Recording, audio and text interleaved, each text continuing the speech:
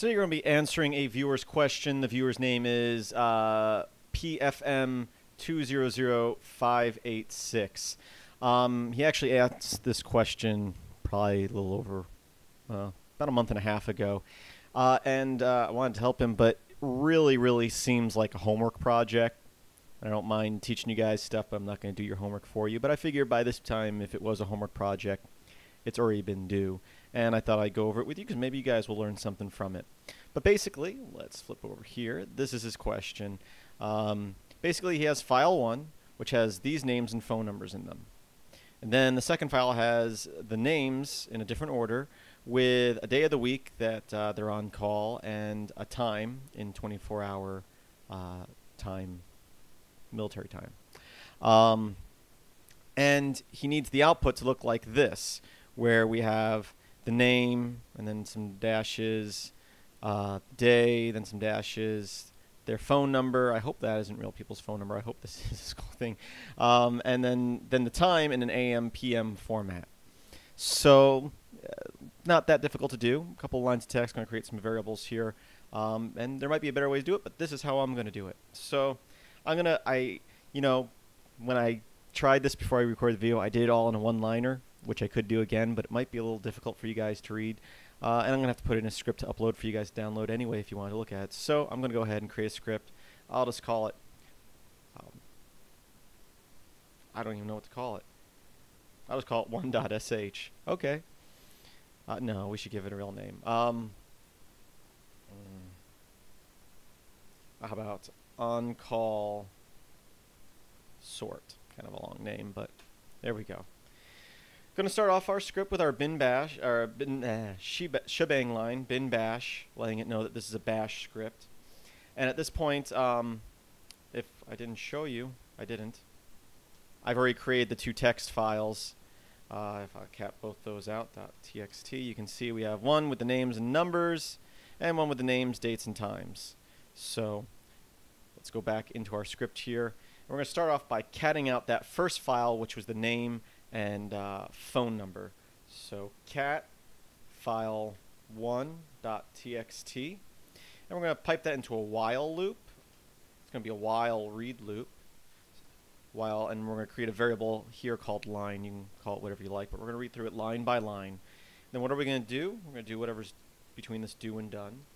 First, we're going to set a variable called 0, y, which is equal to 0. This is for later on when we have to sort through the AM, PM factor of this. You'll see when we get there. Next, we're going to start grabbing the name, phone, date, and time. So we're going to create a variable called name. And then name is going to equal whatever the output of the whatever command we put inside these parentheses with a $sign before them. So in this case, we're going to echo $sign line, which is our variable right now, which should be the name and the phone number. What we're going to do is we're going to pipe that into awk. And what we're going to do is say, with awk, print only $1, which means the first column. Okay. And we're going to do basically the same thing for the phone number, except for in this case, we're going to echo out the line that contains the name and phone number, and we're going to grab just the second column, which is going to be the phone number. So we have the name and phone number. Now, the other two variables, the day and time, are in the other file. So they're lined up with the name, and this is one of the reasons why I think this is a homework project, because they're all just first names, and this makes it real easy because if there were first and last names, we'd have to print column 1 and 2 to get the name. But also, if you have more than one person with a name, what we're about to do is not going to work if there's 2 Roberts or 2 Michaels. But anyway, what we're going to say is we're going to say day, and if we look how the second file is supposed to set up, the second column is going to be the day, and the third column is going to be the time. And what day is going to equal, it's going to be similar to the first 2 variables, but slightly different because we have to do some grepping. It's going to be the output of grep $name. Oops. So we're looking and we're finding only the lines that contain the person's name as we're looping through. Then we're going to say file2 because we're going to grep through file2. And then at that point, we're going to use awk to print, in this case, column 2 from the second file, which is the day of the week. Going to do basically the same thing for the time, except for, in this case, it will be the third column. So grep name file2 text awk, and inside single quotations there we're going to print. Oh, don't forget our braces here. $3. Something is wrong. I can tell you that now because of the color coding. Time should be blue. So I left something out somewhere.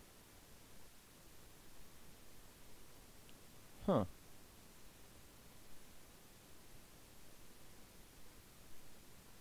I know I did. If I did, equals. Maybe it's just the word time. Maybe Vim sees time as a different type of variable. Could be a command. That might be why. We'll keep going and see if anything goes wrong with what we're doing here. So at this point, we need to figure out whether it's AM or PM, because if you look at the two files, we have like this one is 2,300 hours, 1,500 hours, 1,400 hours. So what we need to do is figure out whether it's AM or PM and adjust the time accordingly. So what we're going to do is we're going to say if $time is greater than 12, so if it's past noon, then we're going to set y equal to 1, which originally is equal to 0. So if it's not past noon, y will still equal 0. And each time it loops, it will be reset to 0. Then we're going to say let time, so we're resetting the time variable, equal to the variable time minus 12. So if it was 2,300 hours, we're going to subtract 12 from it and have an AM PM time.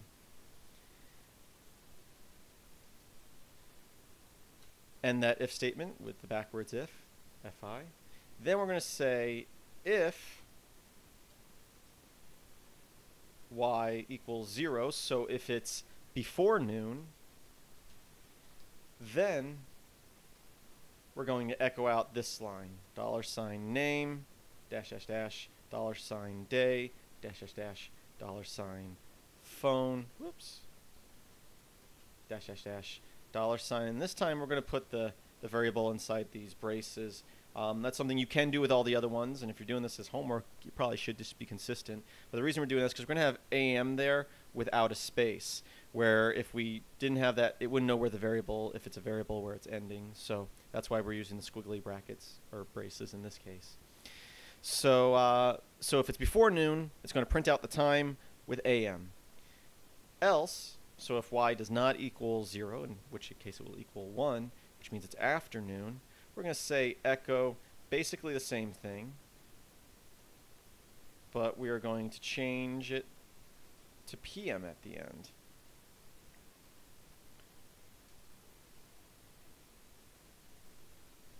And the time has already been adjusted in this loop, so it will say the right number there.